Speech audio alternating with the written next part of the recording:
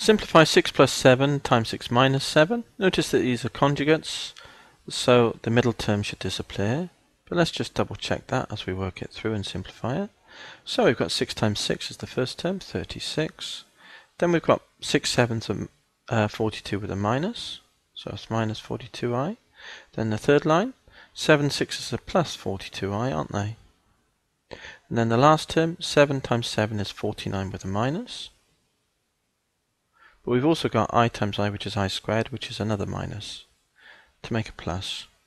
So we end up with then these two terms cancel each other, as we said. 36 plus 49 is 50 plus 35, which is 85.